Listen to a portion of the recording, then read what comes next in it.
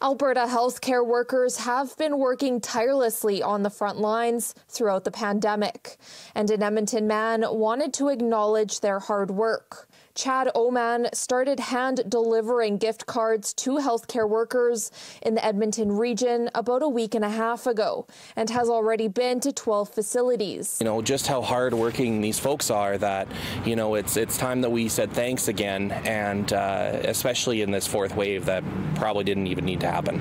Oman's act of kindness quickly led to more than $5,200 raised online. It's all thanks to 152 donors that have graciously donated to the cause, and I couldn't believe it's gotten as big as it has. And he's not stopping anytime soon. Oman will hand deliver those gift cards every night until each and every penny is gone. I'm just very happy to be able to bring some light into these folks' lives right now. In Edmonton, Laura Krause, City News.